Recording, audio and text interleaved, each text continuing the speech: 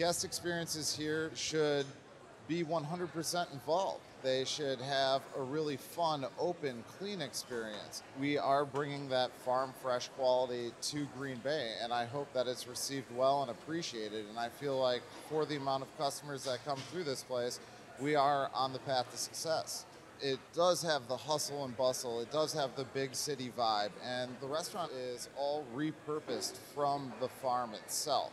So being able to take that repurposed wood and build such a gorgeous setting for a community such as Green Bay and really try and push forward and involve Green Bay as a community, have them enjoy and have them experience what potential everything here has. It's very high quality food for a reasonable rate that's all local and sustainable. And what we want to do and focus here is to really bring back America's heartland to Wisconsin.